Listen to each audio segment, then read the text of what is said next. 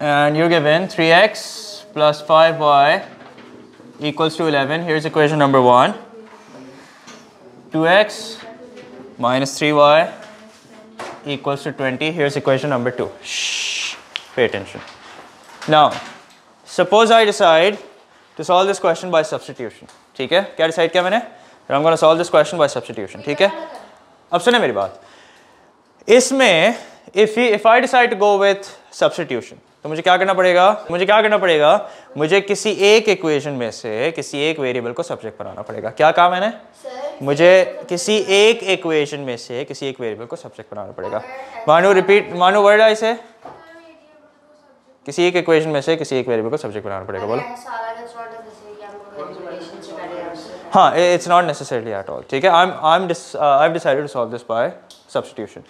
Okay, now suppose I decide to take equation number 2 and make x the subject.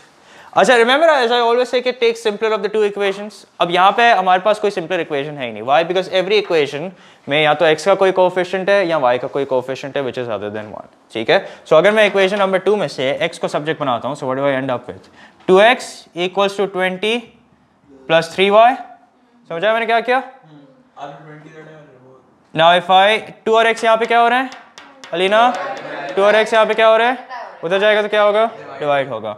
So 20 ना 20 plus 3y upon 2. That's it. अब ये ना करना कि 2 1s are 2 10s are. No. ठीक है? Why? Because ये पूरी चीज 2 से डिवाइड हो रही है. सिर्फ 22 से नहीं डिवाइड हो रहा. 20 plus 3y upon 2 है. सही है? So ये क्या आ गया मेरे पास? ये मेरे पास x सब्जेक्ट बन गया. क्या बन गया? x सब्जेक्ट बन गया. ये किसकी मदद से आया है? कौन सी इक्वेशन की मदद से आया है? Equation number 2. तो मैं इसको वापस अगर प्लग इन करूंगा तो किसमें करूंगा? आई plug it in equation number 1. किसकी जगह पे करूंगा? x की जगह पे. ठीक है? Let's solve this here. So here we have 3 x की जगह क्या आ जाएगा? 20 plus 3y upon 2. सही है? Any questions so far? Plus 5y equals to 11. Very good. अब ये 3 किससे मल्टीप्लाई होगा? सिर्फ न्यूमरेटर से मल्टीप्लाई होगा. सो व्हाट्स because 3 का मतलब क्या है? It's 3 upon 1, right? So 3 will be multiplied by the numerator of this fraction and 1 will be multiplied by the numerator or denominator of this fraction. 60 plus 9y upon 2, very good. Plus 5y equals to 11. What can we do now? How about I take out the LCM? LCM क्या होगा? 2 और 1 का? 2 होगा? Right? सही है. अब क्या करेंगे? This will stay as it is. 60 plus 9y as it is. Plus इसको 2 के बराबर लाने के लिए I multiplied by 2, so I'll multiply the numerator by 2 as well. तो क्या बन जाएगा ये करते ना हम 2 into 1 किया. सही है ना? 60 plus 9y into 1 will stay 60 plus 9y and 5y into 2 क्या हो जाएगा? Plus 20. Oh, sorry. My bad.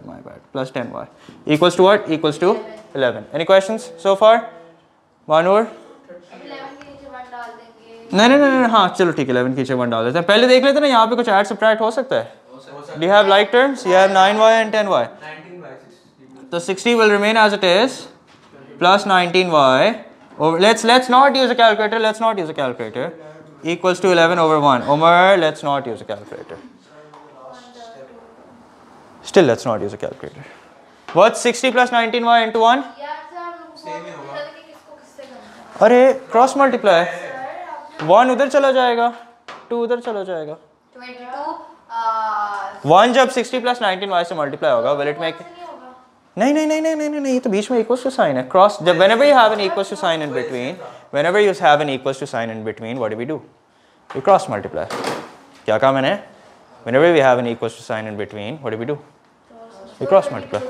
सही है? तो 60 plus 19y will stay 16 plus 19y is equals to 22. And as I said, let's not use a calculator. 19y equals to 22 minus 60. Minus 38. And 22 minus 60 is minus 38. Y is equals to minus 38 over 19, which is equal to what? Which is equal to minus 2. Acha, are we done? No. You have to put the y value into the x. Let's use this value and plug it in here in place of y to figure out the value of x. Let's find out. Let's find out. नहीं sir उससे नहीं होगा.